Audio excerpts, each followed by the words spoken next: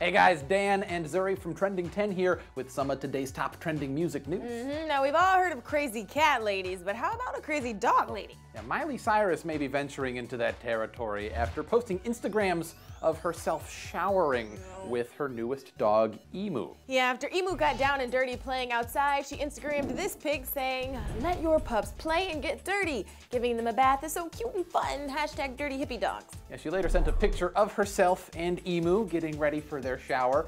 And you're making a face. It seems to me like you're opposed to this. You don't shower with your dog. No, but you do. It's so efficient. If you're gonna lather up your hair, just lather up its hair. Lather up theirs. You rinse out your hair, just rinse out their hair. It's much quicker than giving them a separate bath or shower. Not down with I'm all about it. Well, regardless, Miley introduced the world to her latest pup on Instagram, along with a lengthy message about why it took her so long to get a new dog after losing her beloved Floyd. Yeah, here's just some of what she said. "Never will I replace Floyd, and that's something I had to take time to understand.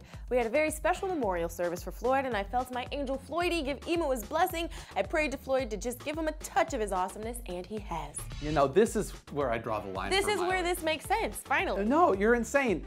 Like, dogs die. I'm sorry. They just do. That's something that you understand. Yeah, all dogs go to heaven. Then you pray to them about your new dog. That makes total sense when you have a grandpa and he dies.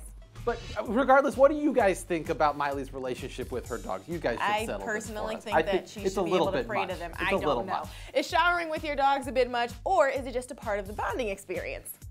Tell us in the comments below. Jinx. That's great.